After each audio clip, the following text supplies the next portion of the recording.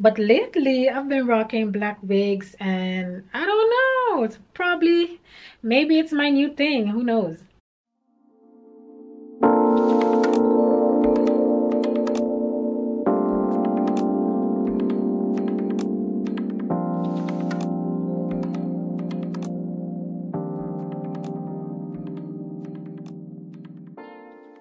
Hi guys, welcome back. So right now I'm about to dye my synthetic wigs. I have two wigs that I want to dye. I did look up a few videos on TikTok as well as YouTube, and I found a few, but nothing really as to what I was looking for in particular, but it's okay. I'm gonna dye them black. These are the two wigs, by the way. You guys saw them on my channel already.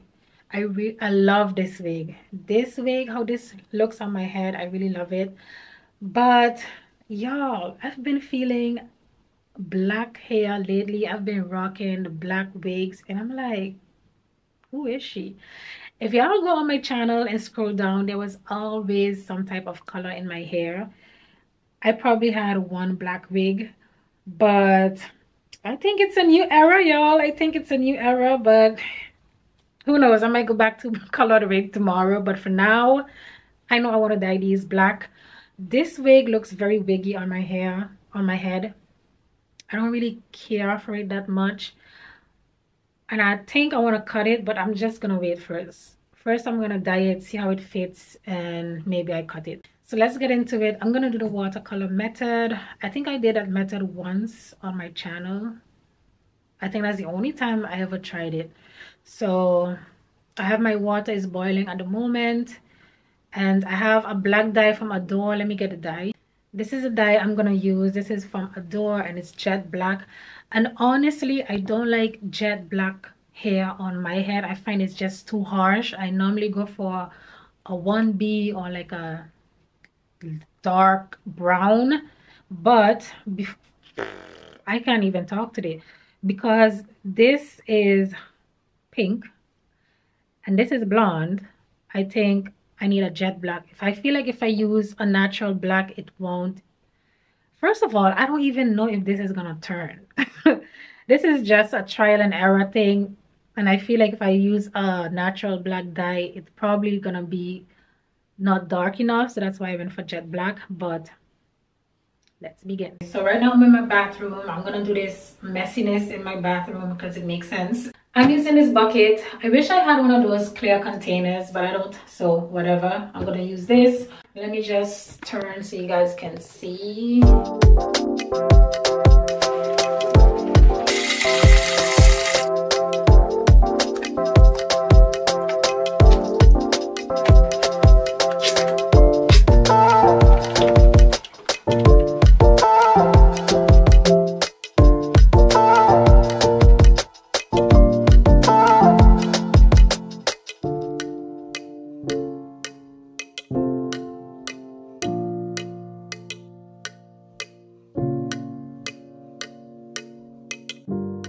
I'm pretty sure a few of you already guessed it, but the wig did not dye. I still have a pink wig and a blonde wig because I was using the wrong hair dye. Like, why no one told me? The videos I saw, no one really explained why they were using the red dye, because I saw everyone using that and I was like, okay, well, I just use what I have. But you are supposed to use this dye, this one that marks synthetics, this red brand, and hold on, this is a red dye, and as y'all can see, it marks synthetic. So this is what you're supposed to use when you are dyeing synthetic wigs, and you can get this in so many different colors. Y'all, why no one told me this? I never knew you can dye synthetic wigs, but now I know. Now I know. But anyway, we're gonna go back and start this process all over again, and this time I'm gonna be dyeing it on the stove top because the temperature is supposed to remain the same. And make sure if you guys are dyeing synthetic wigs that it is heat resistance. I can add heat to these till about, I think, 180 degrees or something like that. So the process goes as this. I have this big large pot, and I do not use this pot for cooking. This is a pot I use as a double boiler when I'm making hair products. So this is a perfect pot to use. If you are doing this on a stove top and you're using one of your pans, a pot or whatever, please do not use it to cook after, because this is a lot of chemicals, okay? and no matter how much you wash it, I believe it still remains in here. So this is the pot that I'm using, and I also have this spatula that I also don't use for cooking. I have this thermometer that I'm also going to use to test the water temperature. So yeah, let's get started. So I'm starting off by wearing my gloves. I wasn't sure if the dye was going to stain my hands or not, but overall it's always good to protect your skin, so always wear your gloves. At this point my water was hot, it was boiling, so I proceeded to add half of the bottle. After I did like a check with a paper towel to see how dark it was, I also did a strand test on the pink wig to see if I needed to add more of the product. I wasn't too sure, so I just ended up adding the whole bottle. And after I just proceed adding the entire wig into the water, and I let it boil for about 45 minutes, but I kept checking it on and off, sorry, just to see how far the process was. I did the exact same thing with the blonde wig, but I left that one on for about an hour because I was waiting for it to turn black, but it just turned to like a dark green. So after a while I just decided to take it out. By the way, do y'all see the amount of steam that is coming out of this pot? It looked like I was doing a magic trick. I was a little scared, but overall everything turned out great, so nothing to be scared about. Maybe I needed to add a little bit more water. I don't know what that was, or maybe it's the chemical, but don't worry, if you see all of that steam, it's perfectly fine. After I rinsed out the wig, I washed it. As you can see, I added a little bit too much of the dish soap. But yeah, and by the way, I don't use shampoo on my synthetic wigs because I'm like, it's synthetic anyway, so this soap will be just fine. Once I done washing, I did use a fabric softener to get the wig back to life, but that wasn't working, so I ended up using some of the Novex conditioner. And y'all, this conditioner really made the hair so soft. I love this conditioner also for my own hair. So yes, if your hair of your wigs are brittle and hard, definitely give this one a try. And here's me filming some content for TikTok. If you guys are not following me on there, I have the links down below, so go ahead y'all, make sure y'all follow me on there also. And this is how the wig turned out. This was the pink wig. As you can see, there's a little bit of purple on the back, and I really like that because it kind of make the wig not so dark. Like I mentioned before, I don't like my hair to be like super dark. But this blonde wig, I was not expecting this color. This is actually a vibe. I feel like it goes well with the winter that it's coming soon. So what do y'all think about this color? Right now I'm gonna try on the wigs because why not? I'm very curious to see how is it blue? What color is it? It's like blue black wig looks on me. I thought it was gonna turn black, but it didn't. But it's okay, the color is pretty nice.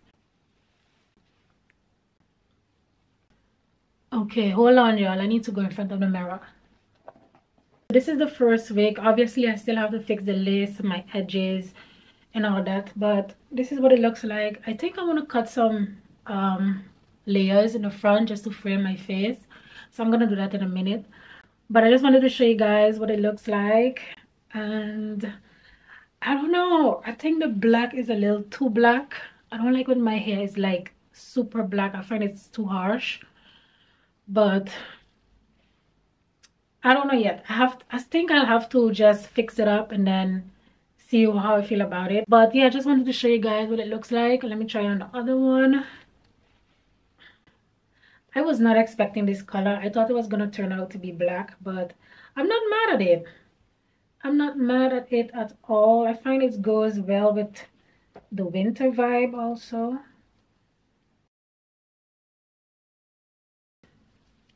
So this is it. I don't know how to feel about this one. I don't know. I feel like I'm not too crazy about the color. I thought I would have liked it, but seeing it on me, I don't know.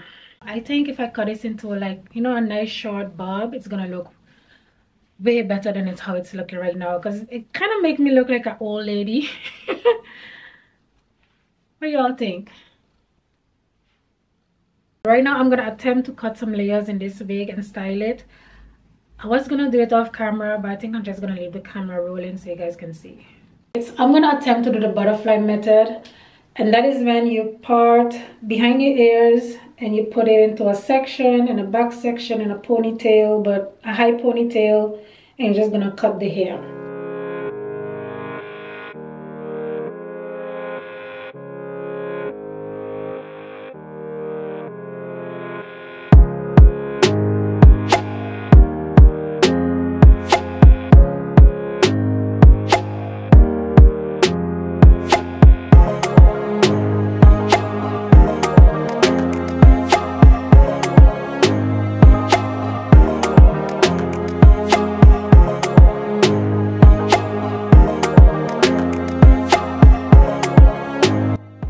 So I have two sections, so now I'm gonna cut the first section and then I'm gonna continue to cut in the second section.